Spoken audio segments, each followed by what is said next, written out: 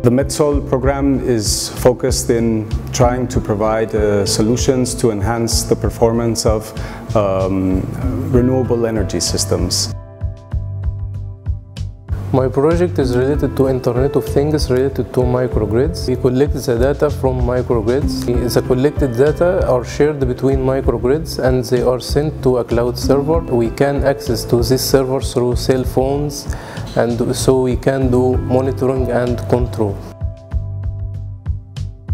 Here we will apply online wireless monitoring system of linear Fresnel solar plant, one located in Egypt and the other is in Italy.